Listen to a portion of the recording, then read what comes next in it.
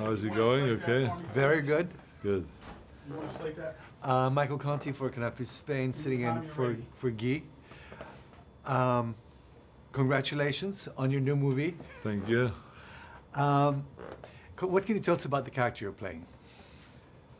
Well, I play a SWAT leader and the father figure of a whole SWAT team. And our job is we are kind of the elite DEA SWAT team that infiltrates cartels, drug cartels.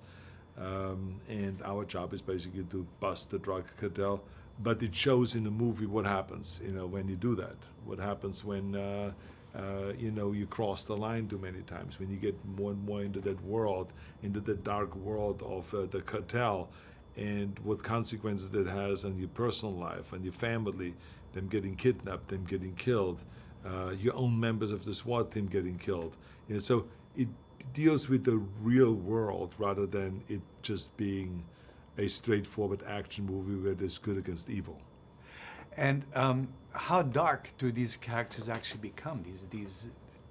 Well, I mean, in this movie, the characters cross the line too many times, so there is no more clear, kind of good versus evil. I mean, they both have the potential of being very evil. Did you work out for this movie, or did you? Well, I always work out. I work out every day from in the morning, cardiovascular training, and then at night I do the weight training. So I'm always pretty ready to go with a movie, with an action movie like that. The only thing is that in this particular case with Sabotage, we did some extra training, with the SWAT team, the LA SWAT team.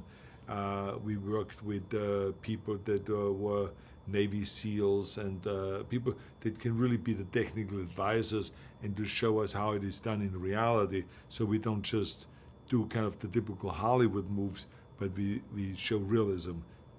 The director, David Ayer, is a big believer in realism. I mean, he wants to show the real stuff and very gritty. How has the movie business changed since you came back from being governor? Well, I think that today movies are made for less money a lot of times, even though in general the big movies have now gone up to a cost of $200 to $300 million a movie. But the non-franchise movies, I would say, are now done for half the price. Like a movie like this would have normally cost, in my days before I became governor, $100 million in the 90s. Today you have to do this movie kind of for $50 million.